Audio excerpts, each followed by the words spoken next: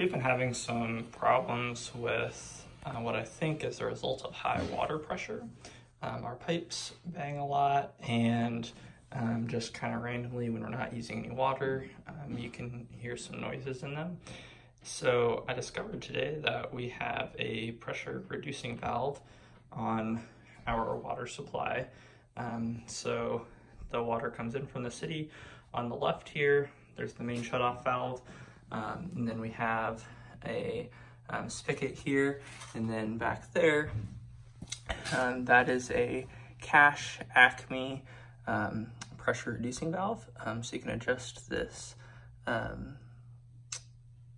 piece on the top, this nut on the top, to increase or decrease the water pressure. But before we do that, I need to know what kind of water pressure we're dealing with, and also, just for curiosity's sake, I'd like to know what kind of water pressure is coming in from the city. So I purchased a Watts water pressure test gauge at Home Depot, and just about $10. And so I'm gonna install it here, and we're just gonna see what kind of water pressure the city is giving us. Okay, so I have this installed, and I just have a towel here because this connection leaks. I haven't gotten around to replacing it yet.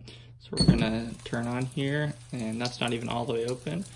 You can see we're sitting right at 100 PSI, so that is a lot.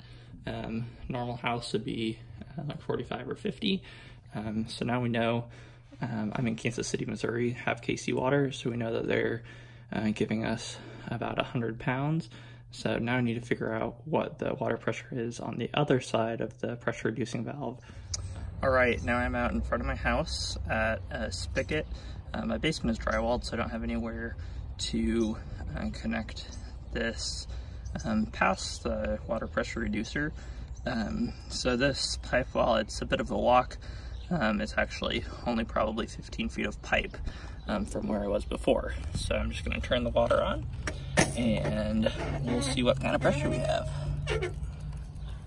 All right, so right now we're sitting at right about 63, 64. And I'll mention now that red dial measures the highest point this device measures. So a lot of people leave this on overnight or for a couple days, just check for any spikes. I'm not going to worry about that today. I just want to get the standard pressure regulated. So I'm going to try to get that down to about 50, which is going to require a little bit of running back and forth. All right, so I'm back in the basement, and we're going to adjust this nut. It seems a little backward to me because you actually extend it and turn it counterclockwise to reduce the pressure and turn it down to get it closer to increase the pressure. So I'm just going to count how many turns I do here to have a little bit of reference. So I'm going to try 4 turns, then we'll go see what the water pressure is outside. So again, I want, I think 60 is a little high, 50 will probably be just about right. All right, I'm back outside, and I have turned the water pressure off, and I released the pressure that was built up. And you can actually turn this dial to get the red dial back. So we are going for 50, and I turned it 4 times in the basement. We'll see what happens. All right, so there's an initial spike, but now we're sitting maybe 56. Let me open it all the way and make sure. So that's pretty good. I might go down in the basement and give it one more twist, but it's the same thing I did last time. No need to record that, so I hope that this has been helpful.